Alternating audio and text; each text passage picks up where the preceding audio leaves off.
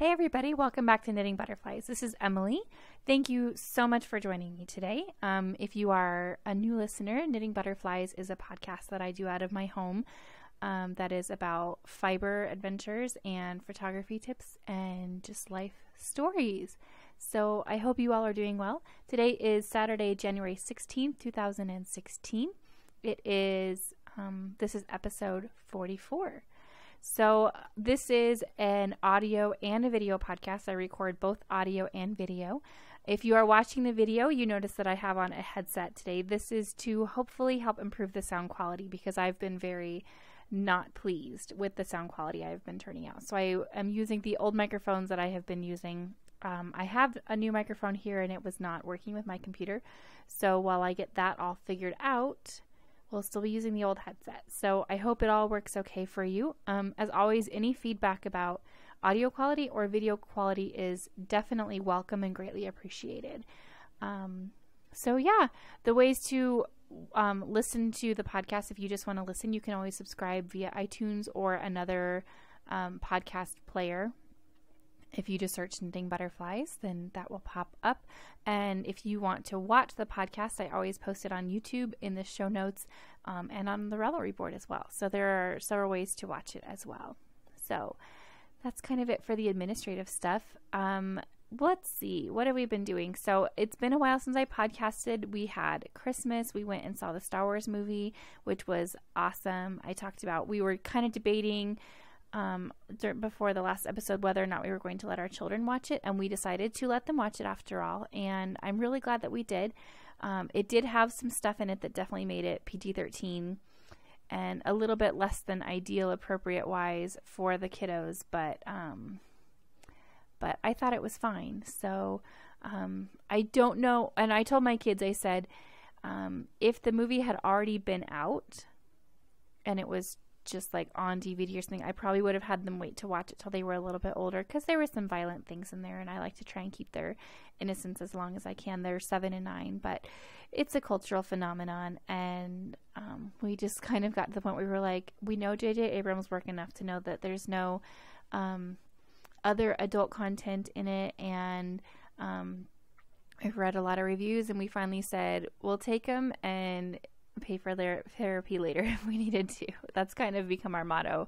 Do what feels right, pay for therapy later if needed, because we're going to mess them up somehow, and I don't think Star Wars is going to be the end of the reason or the end of the road for them. So we really enjoyed the movie. We had a good family Christmas. My family all lives here in town, so it was like an extension of our twice a week dinners that we do with fancier dinner and presents, and it snowed terribly. We almost got snowed in at my parents' house, and my mom did say we could stay overnight, but we only live about 5 minutes away, and so we went ahead and drove home very carefully. So that was our holiday.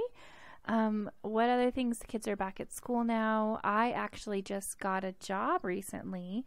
I was really struggling with being lonely, and I've been a stay-at-home mom for 9 years now with, doing things like the photography business, which I'll still be doing.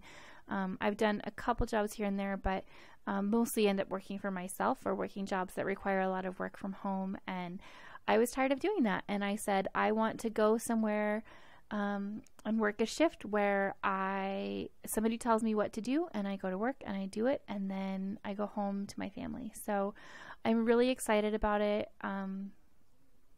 It's in a field that I'm really passionate about. I think it's going to be good. I think it's going to be good for my family and good for me to get out, and we'll go from there. But the podcast will still be going. The blog will still be going. I'll still be doing photography, all that good stuff. So that did change around one of the events, but other than that, everything is still the same. So I'll keep you updated on that. But I have been doing a lot of knitting. I have been doing some gift knitting, so I can't show one of the things that I knit today. I'm going to record another little piece about it after I'm all done, and then I'll save it for a later episode because I still really want to show it to you guys because I'm really excited about it, but I can't put it on the podcast today. But I have been knitting quite a bit. I might as well start with I'm going to start with what I'm working on right now because I have everything all around me. So I went through my stash. Okay, so that was, first of all, for Christmas. Shiny. For Christmas, my husband asked, what would I like for Christmas? And I already have, like, he was like, what do you want your big present to be? What do you want your big present to be? And I couldn't think of anything. And then I finally said, I think I want my craft closet to be organized and have shelves built in it. And I had bought shelves for it already, but it didn't come with any of the hardware to hang it. And so the day after Christmas, he and I went to Home Depot and we picked out all the stuff that I wanted for the closet and came home and he built my closet for me, which was awesome and super helpful. It's nice and full now. And I'm even looking at it right now. I'm in my craft room and I have a place to store all my backdrops and I have a place to store my fabric and even my fleece lives in there. And I was able to find a place for so many things that have just been kind of floating around the craft room. Like my dress form didn't have a place and it was just kind of getting bounced around. And so that has a home. And then I also went to Walmart and bought another shelf to go next to our computer desk so I can put all of my books, and we have a stereoscope that we have from his parents and that kind of thing. So it's worked out really, really well. It's starting to come together in here, which makes me very happy. But in the process of that, I realized as I was reorganizing the yarn again, how much sock yarn I have. My stash is not as big as a lot of people's, but it still is. It's a good size stash, to the point where my husband looks at me and he goes, "You have a lot of yarn."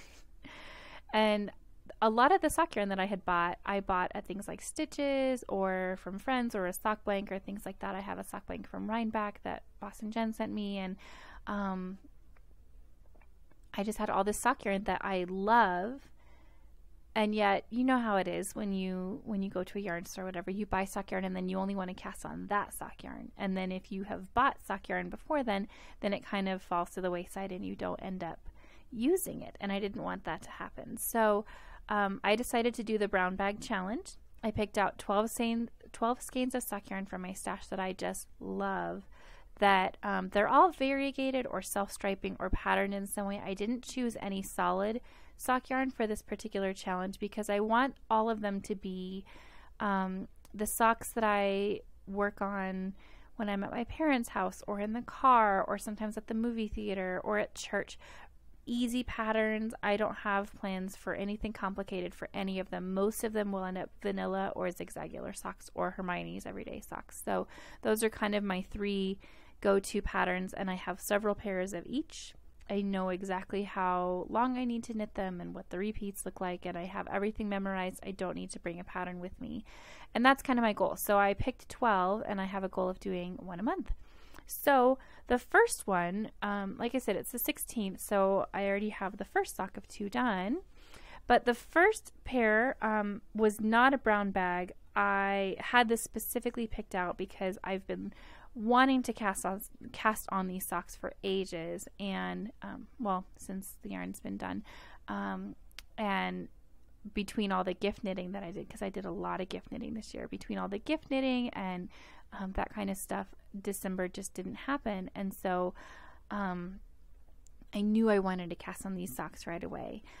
These are socks that are knit out of hand spun that I spun recently, which was some Sun Valley fibers, superwash BFL, and nylon. I bought this fiber at Stitches, and the colorway is called Boundary Waters. And for audio listeners, the colors are charcoal gray, olive green, kind of a goldenrod color, a little bit of white, some sky blue, and a little bit of turquoise. And when I spin, my favorite way to spin is to just take the braid and just spin really long color repeats. I don't split the braid or anything like that. I just spin it straight right from the braid. And then I knew when I bought this fiber that I wanted it to be sock yarn, so I knew that I wanted it to be a 3-ply. So I did a chain ply to keep all of the color progression intact, and it made for these really long color. It's like a gradient. It kind of melts into each other like a gradient, but it's not quite a gradient. And there's a couple repeats of the color progression. But the first sock is completely done, and this is just a vanilla sock. I do a tubular cast on. I knit cuff down. I did 15 rows of the ribbing, maybe 18, I'd have to count it again, and then a cuff, heel flap, and gusset, and then down to a Kitchener toe. And I wear size 9 women's.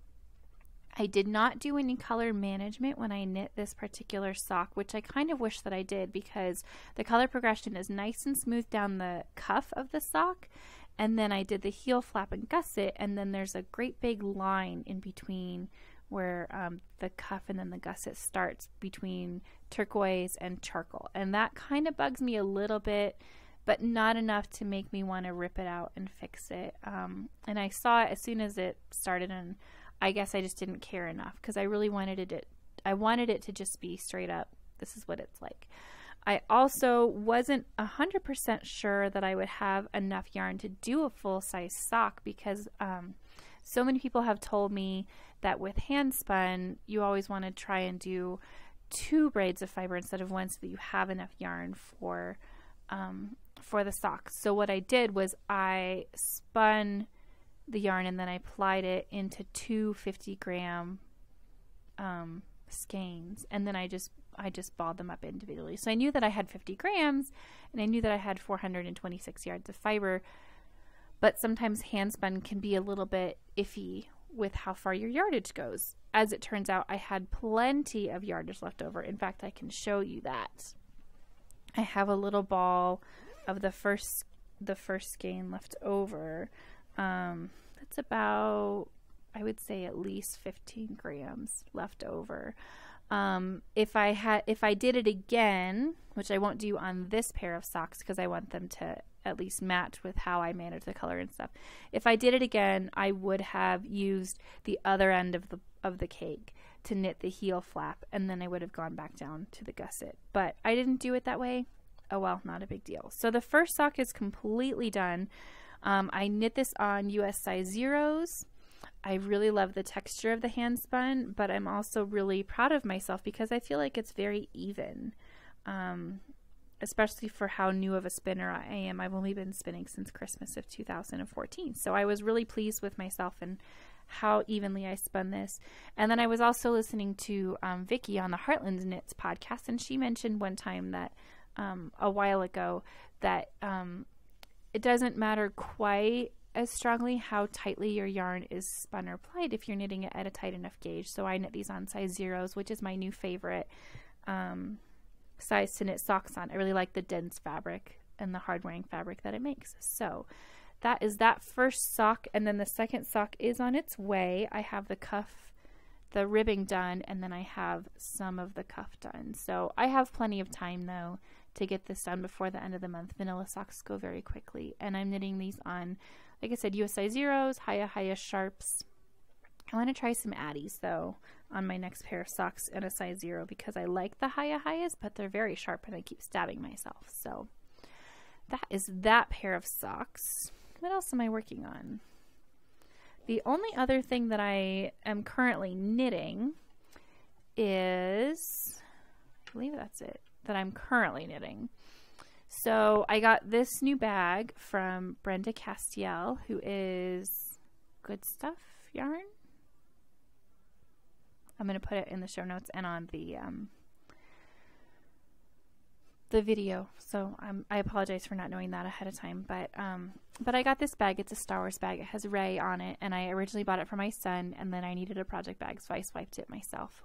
Whoops. So, oh well. I have this fabric, and I'm going to make a couple more. So the other thing my husband asked, he wanted to give me something that I could unwrap. So I said, go to the Loopy U, which is it's nice and close for him. And I said, go to the Loopy U. And when you walk in the door, there's a basket that says Paint Box Palettes, which are little packages of 9 different colors in their fingering weight from the Loopy Solid series. And I said, go to the Paint Box Palettes and pick up Winter, which is what I really wanted, which the Paint Box Palettes, like I said, it's 9 15-gram balls of their fingering weight Loopy Solid series that Sherry and her elves have put together to look nice and coordinated together. And it's an inexpensive way to make very multicolored projects without having to spend a lot of money in it. So I really like that. They have a cowl there that I really liked, that you get the pattern when you buy the paint box palettes, but I wanted something a little bit different. So I am doing something very similar to that cowl and a little bit different, and I'll show you. So this is a mix of the paint box palette cowl and the foolproof cowl, which a lot of people have been knitting the foolproof cowl, which is where you start with a triangle and then you knit one side and you knit the other and then you knit the other triangle on the other side. And so that's essentially what I'm doing, and then I'm using a similar color progression that is in the paint box palette cowl. So winter is a mix of grays and browns and dark grays and blues and purples, and you get at least one light and dark of each of the color tones. So I started in the middle with a light gray, and then I switched over to browns, and I'm knitting this on the bias, so it makes a nice, drapey fabric, and I have light brown and dark brown together, and then it progressed into light and dark blue. I'm going to draw my stitches, and then I ended up with purple on the other side. And then I went back and did the other side, and I have the light gray progressing into medium and dark gray, and then into light and dark purple on the other side. So where I am right now is I need to knit a little bit more of the purple light and dark on one side. I am completely done on the other side. So as soon as I get the purples done on the first side, then I can knit the triangle in the light purple, and that will actually finish it up. I started this about 4 days ago.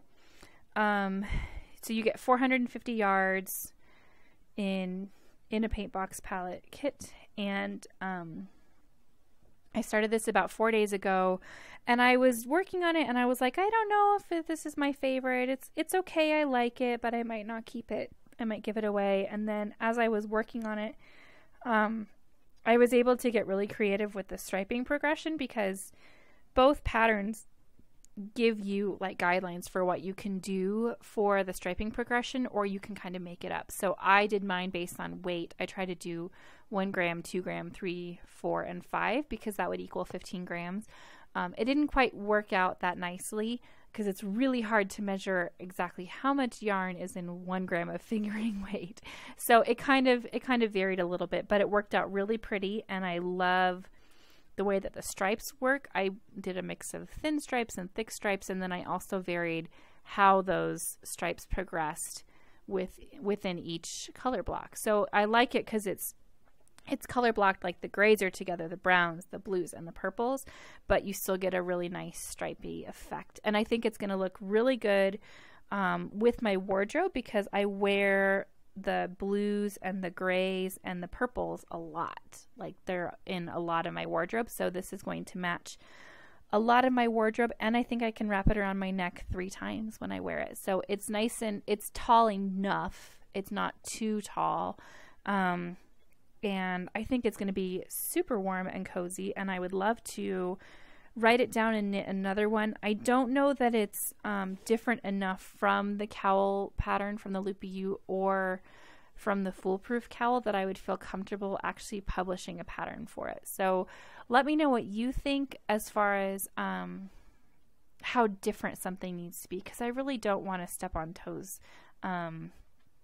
from pattern, and I don't want to take things from other patterns and then publish it. Like, I'm not okay with that. So I don't know what the guidelines are, but I'll write it down at least for myself, and I'd like to knit another one and give it as a gift, and then we'll go from there. I don't know. We'll have to see. So those are the projects that I'm currently working on. I feel like there's at least one more, but I don't think there is. I've finished a lot of stuff recently, though. So I showed you the Star Wars hats that I knit for my best friend's kids, and that I wanted to knit the one with the horses on it, and I still have it because we haven't seen them since before Christmas, but I wanted to show you the hat that I finished for him. So it has his name on the back, so I'll not show you the back, but this is a stranded knitting hat that I knit out of Cascade 220 Super, or sorry, not 220 Superwash. It's Cascade Superwash Sport. So it's a little bit finer than their worsted weight. And it's a lot softer than the Cascade 220 Superwash. Just so you know, I could totally see making sweaters for my kids out of this and them loving it. I used a green, like a pea green, and a nice happy blue and a bright red. And I knit horseshoes on the bottom, and I knit little stars, and then a chevron pattern. And then I used a horse chart from a Lopi pattern called Hesta Pesa, which is a sweater pattern with horses on it. And I used that chart to chart out horses on the top. So the other charts I made myself. I wrote his name in the row with the blue stars. And I was pretty proud of myself for that. It does need to be blocked still, though, because I can especially see right now that my stitches don't look terribly even, or at least smooth. So once I block it, it'll be fine. But I finished that hat for him, and I think he's really going to love it. So those are sitting in that bag. Oh, this, by the way, is my sock knitter profile bag. I don't use this as a project bag, but I do use it as a shopping and storage bag. This is from One Twisted Tree, and you write down your name and then how you knit your socks. So I knit cuff down, magic loop, one at a time, heel flap, and gusset, and most of the time I like to knit the zigzagular pattern. Mine is the bright yellow one, so you can find that bag at onetwistedtree.com. Other projects that I have finished. So I have been, before the new year started, I wanted to wrap up some of my sock projects, and I'll show you these. I'm putting them on sock blockers, so it'll take me just a minute. These socks are knit out of One Twisted Tree, the Urban Hunter's Arrow colorway. And I started the first sock back in September after the pigskin party started for Boston Jen. And then the other sock I just didn't finish because I was working on other projects. So once all that gift knitting was done, I went ahead and started the second sock. So Urban Hunter's Arrow is a really lovely variegated mix of teal and steel blue and a little bit of gray. It's marketed as a good masculine color, and my husband actually really likes it as well. So I know Danny's working on re-releasing this colorway in her shop, and I think I might have to pick up a skein so I can knit my husband a pair too. These are 60 stitches, size US 1s. This was before I was knitting on zeros. Cuff down, again, the zigzagular pattern by Susie White, tubular cast on. And what's funny about these socks is I knit the first one in September, and then I knit the second one in December. And I did not knit as many stitches on the heel flap of the second one, so that made the size of the socks different. But I also changed how I tension my yarn in between knitting the two, and there's a full inch difference between these socks.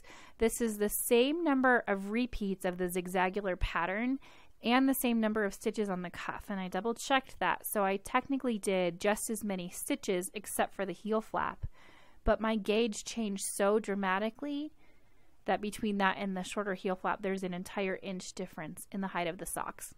I don't really care, it doesn't bother me.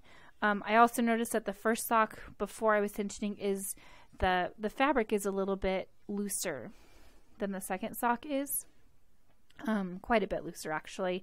And I noticed that when I put them on, but it's not enough to bother me. I don't have sensitive feet at all. I really don't care. So I'm totally fine with it. It's just kind of one of those funny things that happened and something that I'll be watching out for in the future.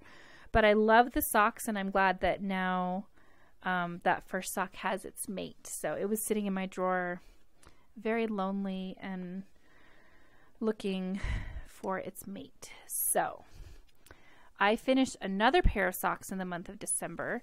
I have been working on these, and you haven't seen a whole lot of these on Instagram just because I mostly work on these, or I did work on these when I was in hard to photograph places. So like the movie theater or in the car. And then I also worked on them when I was at my parents' house when I could not knit their beer koozies or their hats in front of them. So that was when I worked on these. These are some vanilla socks that I knit out of some Regia, Arnie, and Carlos in the Garden colorway, which is a mix of bright cherry red, teal, and light and dark grays. And the Arnie and Carlos yarn is made to look like it's faux Fair Isle. So it looks kind of like you do Fair Isle knitting, and all you have to do is just knit a vanilla sock. So I really love that about the Arnie and Carlos yarns. I picked these up in Traverse City, Michigan, at, I can't even remember the name of the shop, but there's one of the shops in Traverse City that carries the Arnie and Carlos. So that was fun to find that little shop. It's a really adorable shop, and with very, very nice knitters who are wonderful to talk to. I spent a while chatting with people in there. So again, same thing, US ones, cuff down, 60 stitches around heel flap and gusset, and a Kitchener toe. So I love these socks. Both of these now live in my sock drawer. I keep picking at them because I have worn these since I finished them, and they get dog hair and stuff in them sometimes too. But I love those socks. So that is it for those finished objects, for the stuff that I can show you for right now as far as knitting. As far as spinning goes, I have some fiber from Into the World, some of their Polworth fiber. And this colorway is called Tickled Pink. This was sent to me by a lovely listener. And I love this fiber. This is my third braid of Into the World that I have spun.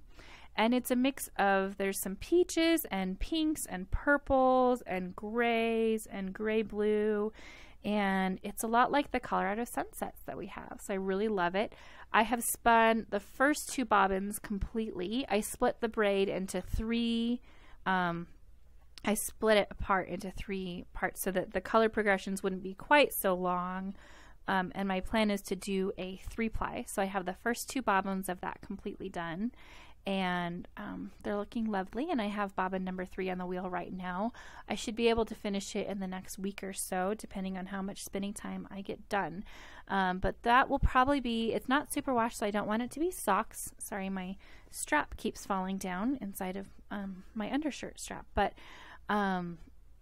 so that won't be socks. I think it's going to be either a shawl, or I am setting aside a bunch of yarn to eventually be a loose ends sweater, I think is what it's called, where you take 6 different braids and spin them similar or the same way, and then you knit them all together into a sweater.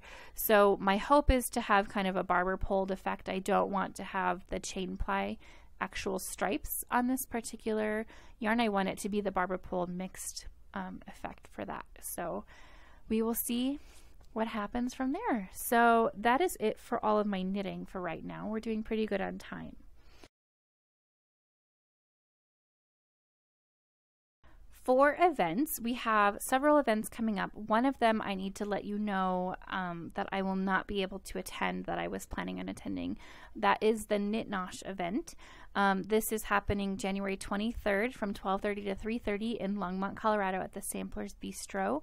I was originally planning on attending, and that was before I got a job, and I still don't know my schedule yet, and I had put off buying a ticket and put it off, and I didn't know why I felt like I needed to put it off, because I was planning on going, and then I got a job, and so I actually need to, this job requires me to be available on the weekends as well, so I'm going to have to not be at that event, and I'm really, really, really sorry. I feel so bad. I know some of you bought tickets hoping that you'd be able to have all of us hang out together, and I feel terrible, but I am in the area, so there are lots of other events that maybe we can meet each other up at. But I also did send Becky some podcast buttons that she can put into your goodie bag. So it sounds like it's going to be a fun event. It's $50 to attend, and that includes a 4-course meal, wine, a goodie bag, and samples from 4 different yarn companies, including Bijou Basin, Nerd Shop, Scandalous, and MJ Yarns. And so you'll be able to sample all of those different yarns, and then I know they've included stuff for your goodie bags and things like that too. So it should be a really fun event if you get to go. The next event that I will be attending, though, because nothing is stopping me from going to this one, is Stitches West, which is February 18th through 21st in Santa Clara, California at the Santa Clara Convention Center. I will be there.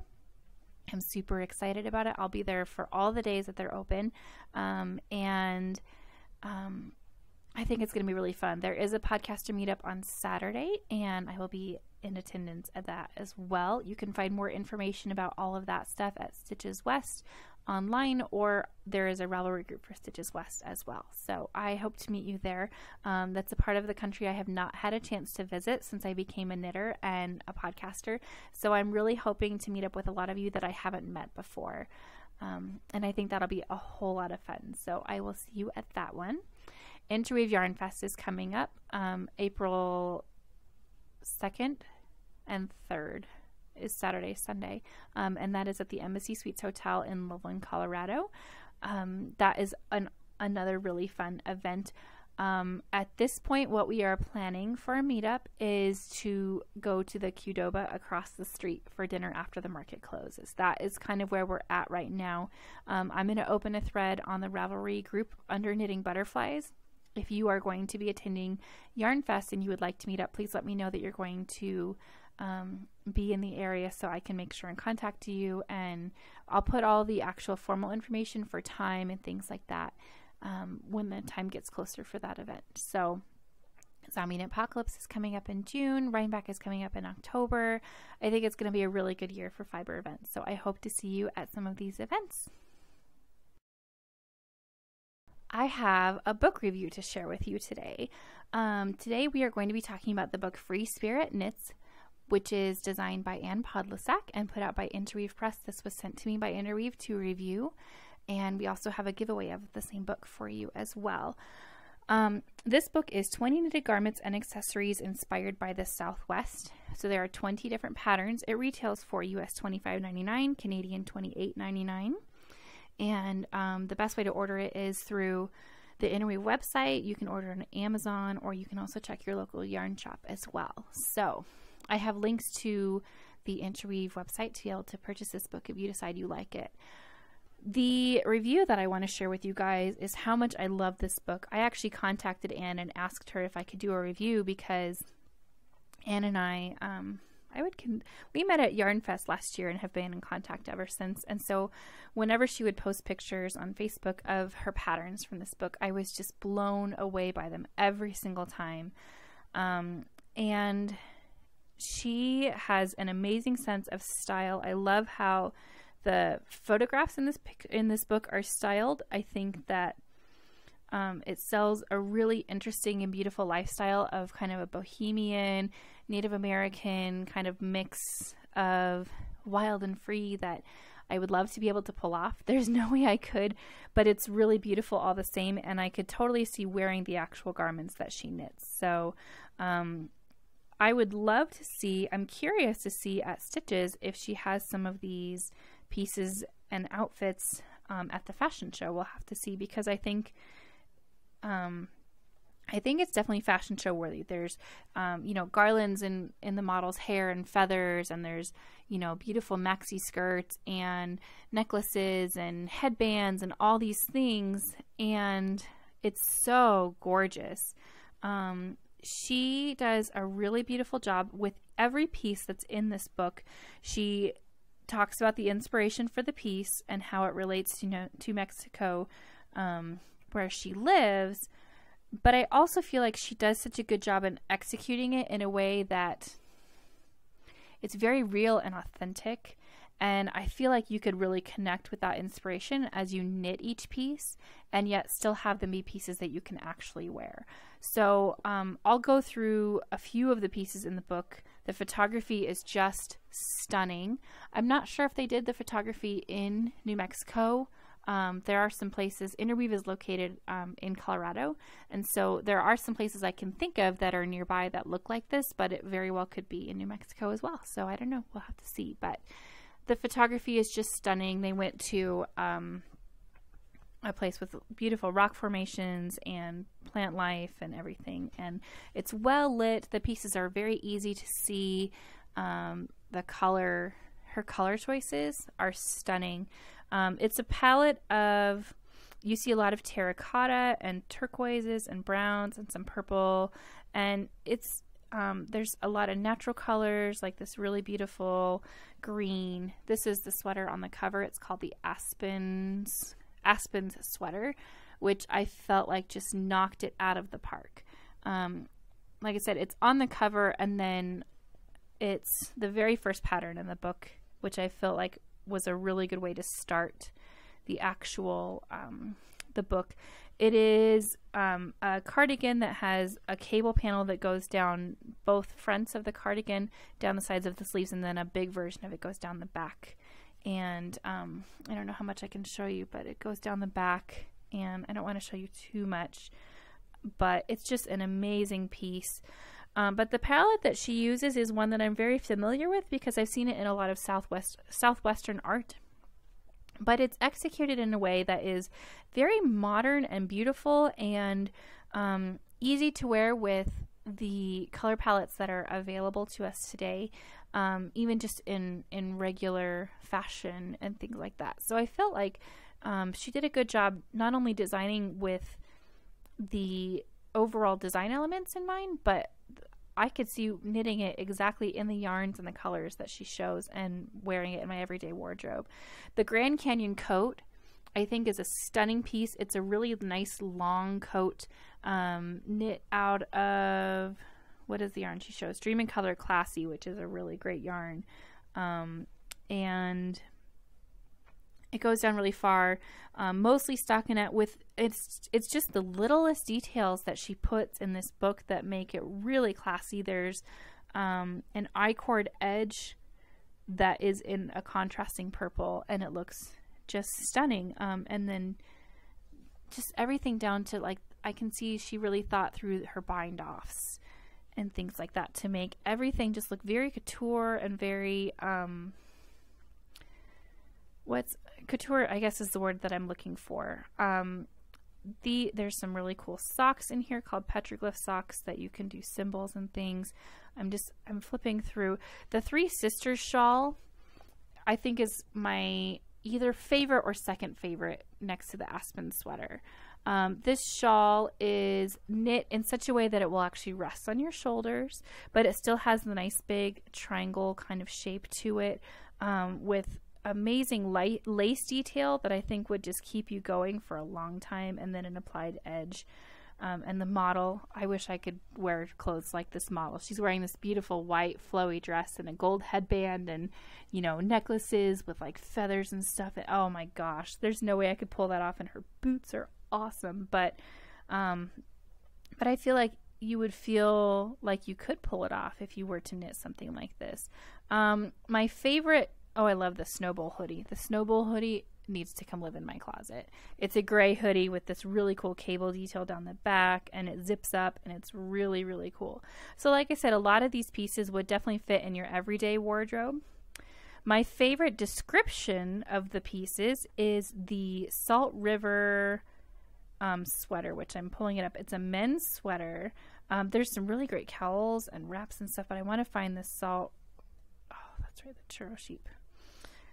The Salt River sweater. Here it is. It's one of the last patterns in the book. It's a men's sweater, and I like it. I think it's a very nice sweater. It has some cabling. Well, it has lots of cabling, actually. It's an all-over cabled worsted weight sweater, so it's going to be very warm. But her sample is knit in Harrisville Highland, which I think is really cool. But she talks about how Central Arizona's Salt River has one of the few remaining wild horse herds in the United States. This group of animals forages along the banks of the river, and while the precise location of the herd remains a closely kept secret to prevent them from being disturbed, members of the herd can often be seen grazing along the edges of the Mesa River by kayakers. That paints a visual picture in my mind that I feel like I can see so clearly, and it sounds magical and amazing. And then after reading that, I looked at the sweater again, and I could see that she's designed, there's a cable down the front, or cable pattern down the front to be the water, and then she has like the rocky area and the shore, and then she has the plants and stuff to be like the plant life next to the river. And to me, that just, it paints such a beautiful picture, and it makes the sweater feel like so much more than just a cabled sweater. Like, she really thought through her descriptions and her execution. My other, like, one of my favorite patterns in here is the churro sheep cowl. Look how cute this cowl is. This cowl is a nice big long cowl with sheep that kind of look like the sheep from that Kate Davies pattern, but not really. It is knit with Jamieson and Smith, which I think is really cool.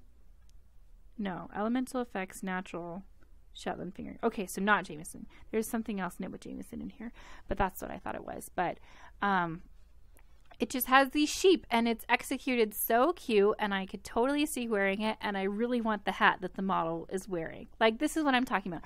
This book is not just like, it's not just knitting patterns to me. It's definitely like, I don't want just the cowl. I want her top, and I want her bracelets, and I want her hat, and I want this whole look. Like, everything about it I just think is really cool. I just love the way that she put all of this together. I feel like the lifestyle that is being sold in here is really beautiful and something that I could definitely, maybe when I'm a grown-up someday, see myself, you know, I would enjoying. That's what I could see. I could see myself enjoying it. I would say that as far as difficulty level, so her diagrams are really good. She does go over, there's a little bit of techniques in the back of the book about placing beads, because there's a really cool beaded shawl in here. She does a couple things, like she goes over different cast-ons, like the long tail and the backwards loop cast-on and stuff. She goes over increases, decreases, the sewn bind off. I feel like as long as you know how to knit and purl, you can do anything in this book, because she gives you directions and diagrams on how to do all the techniques that she talks about in this book. So I think that's really cool. I would say this book is good for a knitter who enjoys a challenge, or I should say is not intimidated by something like cables or color work or lace, because there isn't any project in here that's just straight up simple stockinette. Like, every piece in here has some element of taking your knitting to the next level. I would really love to knit a lot of these patterns, because that is where I am in my knitting life. I like to knit stockinette, but I really cherish those projects that push me a little bit harder. And I think that that's what every single piece in here does, in a really positive way. I don't think there's anything in here that's so ridiculously hard that it's not inaccessible to somebody who is willing to learn. But you might need to learn a technique here or there to really enjoy some of the patterns in here. So, like I said, this is Free Spirit Knits by Anne Podlesak, put out by Interweave Press, and I have links to everything about it in the show notes, and you should check it out for yourself. We are also going to do a giveaway of this book as well. So if you would like to enter the giveaway, I am opening a thread on Ravelry today. And what I want you to do is pretty much the standard, click on the link that is in the Ravelry board, look at all the patterns, tell me which of the patterns is your favorite, and you will be entered to win a copy of this book. And you will be entered to win this copy, the paper copy, that will be mailed out by me. So go to the Ravelry board, pick out your favorite pattern, let me know what it is, and that's how you get entered. So that is it for our book review today. So the last segment of the Knitting Butterflies podcast is always about photography, because I am a photographer. I would call myself an amateur professional photographer.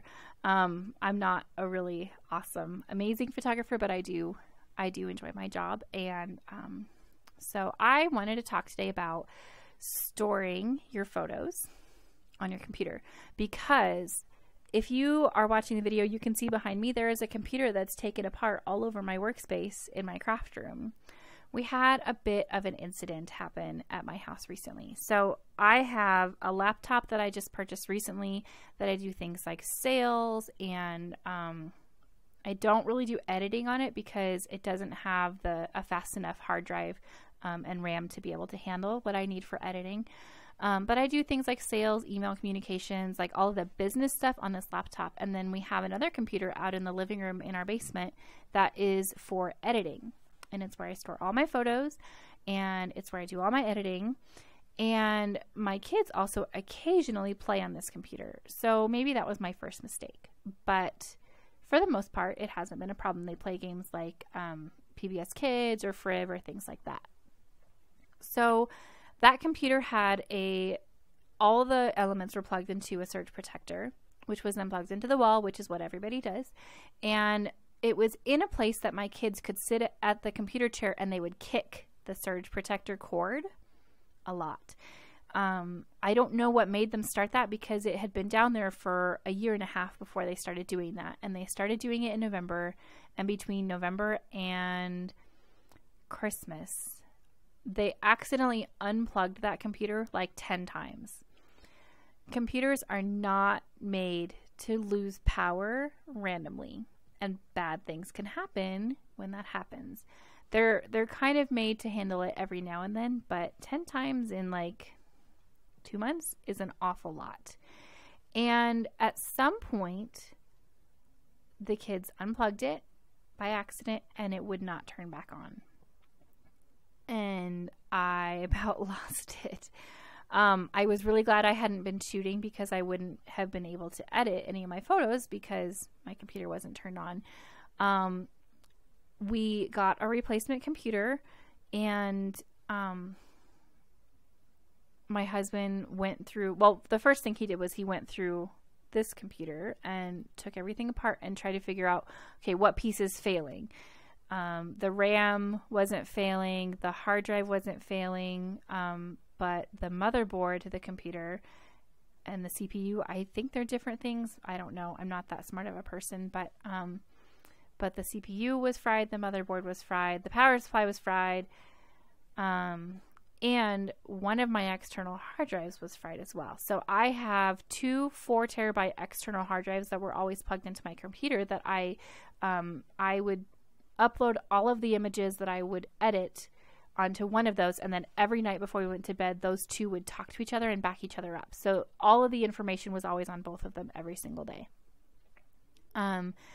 And one of those got fried as well, which is what makes us think that it was something from the surge protector that fried everything, because those were not plugged in power-wise to the computer. Long story, sorry. So in other words, it fried our whole computer.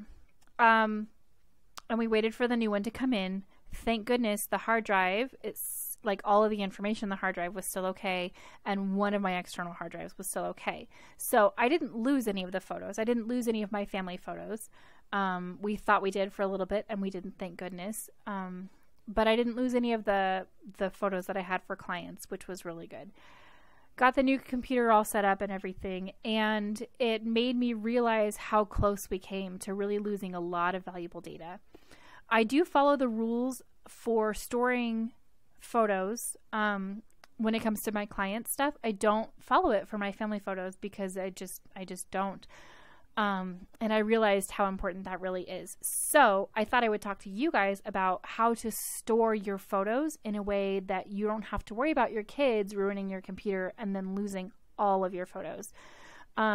This is why I talked about in a couple episodes ago how important it is to print your photos, because I truly believe that technology is a ticking time bomb and it is waiting to just get fried. And I wasn't following my own advice either. And so I also think, though, that it's important to store them digitally, because paper photos can have something so easily happen to them. Something as simple as juice gets spilled on it and it will ruin them. Or like if your house burns down, God forbid something like that happens, but it does happen, that there are guidelines in place of storing things like your photos and your documents and stuff on your computer that can help make the losses not that big of a deal. It turned out to be not that big of a deal for us. It just took several hours of work to catch up and resync everything and reinstall Lightroom and reinstall Photoshop and reinstall all my programs and all my presets and everything. We're still recovering from it, even a couple weeks later. So the guidelines for storing your photos digitally are 3, 2, 1. 3 is to have three different places that you're storing. We're talking about photos here, but it's pretty much anything. So 3 different places to store your photos. So in this case, I did follow that rule because we had our internal hard drive on our computer and 2 external hard drives for all of my client stuff. We were not following that rule for all of our family photos, which was bad. So I'm following that rule now. So 3 different places, 2 different formats. So again, we were following the rule with the internal hard drive on the computer and the external hard drive. If I was only using the external hard drives, that wouldn't be good, because if a power surge fried one, it most likely will fry the other one. And we really lucked out that it didn't fry the other one. So 2 different formats. And then one is one offsite location. I found out we actually had 2 offsite locations after talking to my husband the other day. Basically, you want to protect yourself in a way that if your house burns down or if somebody breaks in and steals, like if they came in and they saw external hard drives, that's easy money. They can stick it in their bag and take off. So it's important to have at least one off-site location that you're storing your photos. We did this 2 ways. One is I wasn't doing this with my RAW files, which is the big non-compressed formats from my camera. Those were all being stored on site. But when I would finish a session, I uploaded onto a gallery through a website called Zenfolio, which is for professional photographers. And for that, I don't have a limit on the number of photos that I can store on there, and I don't have a limit on the number of time they can stay on. So all of my clients' photos, the finished photos, the edited photos, are all on Zenfolio. So even if something did happen to those external hard drives, because I keep on top of my stuff and edit all of my sessions regularly and get them uploaded onto Zenfolio as soon as possible, my clients can still get their photos, even if they call me 2 years from now and say, do you have my photos? Can I burn a disc or anything? And I can always say yes. So that was how I was taking care of that. It's kind of like cloud service. You can do, I don't really know the cloud services that are available to consumers. I know I know some people who use Flickr or Picasa or things like that. The important, some people use SmugMug. The important thing to keep in mind is that you always need to find out how long those services will hold your files for you, because sometimes galleries will have an expiration date on them that is put on by the owner of the server. So it just depends on how you want to do it. I know there are companies that sell cloud services for purposes like this, so it's definitely worth looking into. My husband was doing it in a way too, where he had an external hard drive that he would back up our whole computer onto that external hard drive, and then he would take it to work with him, and he would swap it out with another external hard drive. He'd bring that one home, and then like a month later back everything up, and then he'd just switch back and forth every month. And I didn't know he was doing this, so it was nice for us to have that kind of a talk. Some people will do things like back it up to a flash drive and mail it to a relative who lives out of state. I don't go that far. I kind of figure this is the best that I can possibly do. And then I try really hard to make sure that I order prints as well, because if something catastrophic happened, like in the show Revolution, and all of my photos are only stored online or on computers, and we don't have access to electricity, I can't look at those photos anymore. So I try to think of the worst possible scenarios and make sure that I'm covered for that, so that when my kids unplug my computer, I still have lots of backup and lots of ways to access my photos and storage. So again, those rules are 3, 2, 1. 3 different places, 2 different formats, at least 1 offsite location. If you stick to the bare minimum of that, you should be totally fine. And then there are ways to add even more to that if you would like. So the way that I organize my photos, this is a system that we've put in place actually since we got married, and I have found it to work very well for our family. Every time I upload any photos onto my computer, I always put it in a folder. I always put it in the public pictures so that I can access it no matter who is on the computer, if my husband is or if I am.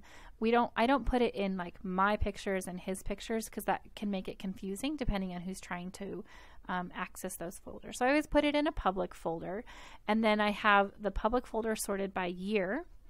And then after that, every single time I put photos on my computer, I put that in a separate folder in that year that is dated with the year-month-date when I uploaded those photos. And I do this for 2 reasons.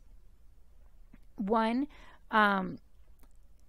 it makes it seem like it's really hard to find your photos if you're trying to look through all your photos at once, but it's not. If you use a search box .jpg, then it shows you all of the photos in that whole group. So if I click on 2015 and then I search .jpg, I will see everything, but I'm going to see it in order as well. I don't ever rename photos, at least not family photos. I only rename finished client photos, and that's a whole different thing which I won't get into. But but I put it in by date so that I know when those photos were taken. I do Project Life by Becky Higgins, and the dates are really important on that. And this makes it really easy to see at a glance without having to look at a list or the properties of a photo when that photo was taken. And then I do it in the number format that I do so that everything ends up in exact order. So if I were to upload photos today, I would put it in a folder that would say 2016-01 for January-16. I don't do 01-16-2015 because sometimes the computer doesn't always recognize that zero depending on what program you're using and things like that, and it can make things get out of order. And I'm very, very meticulous of seeing things in the exact order that were uploaded. So that's how I do it for my family. I personally, like I said, I don't rename files to be like Davy and Jen's wedding or something like that. I don't do that because it can make it hard to find files. And I know that I store them in the same folder every single time. The nice part is that even though organizing your photos on your computer can seem really overwhelming, it doesn't take terribly long, especially if you use that search box that I talked about. Let's say that you know you have all of your photos on your C drive on your computer. You can go up to that search box and type .jpg, and it'll take about 25 minutes to search your whole computer, but it will show you where all of your photos are. You can highlight them all, and then you can copy and paste them into a new folder, and then you know that it's done. And then once you do that, you can also set up your computer to put photos into that folder every single time you upload. So my computer automatically knows I want all of my folders in the pictures file, and then it knows, at least for the year 2015, that it wants it in that folder, and then it uploads it into a folder that it makes automatically with the correct dates, and I don't have to sort anything, it just does it for me. So because we've been using that system now for the 11 years that we've been married, almost 12, both of us know exactly where to find our photos all the time, and it makes it really quick and really efficient. So that's how we organize our photos. If you have suggestions for storing your photos and organizing your photos, I would really, really, really love to hear about that, because this is the problem that I find a lot of people get overwhelmed by. And I also know it's January and a lot of people have resolutions to get organized, and I think organizing your photos is a really, really great place to start, because if you can organize them on your computer, then when it comes time for you to make prints and put them in a book or something like that, it can make it so much more, it can make it so much faster and more efficient. So as always, if you have any questions, feel free to let me know on Ravelry or through the blog. So that's going to wrap it up for our episode today. As always, you can find me on Ravelry under the name Emily Straw. You can find me on Instagram and Periscope under Butterfly M4.